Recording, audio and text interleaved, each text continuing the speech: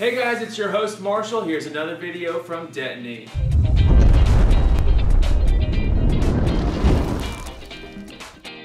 These are your 2015 can't miss movies coming out on Christmas Day. Who doesn't love a good Quentin Tarantino movie? You've got Samuel L. Jackson, Tim Roth from the original Reservoir Dogs.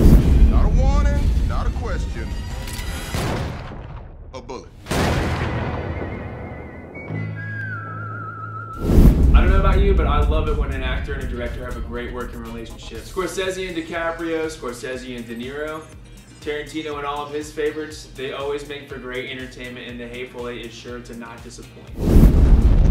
Another movie coming out Christmas Day is The Revenant, and this one is directed by Alejandro González Iñárritu, the director of Birdman.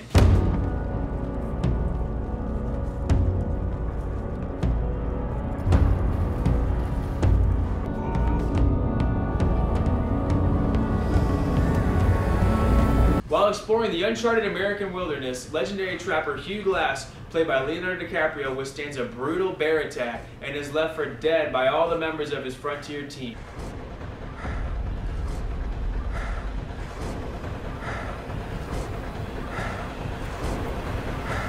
Determined to make it home to his family, Glass must use sheer will to make it home against all odds.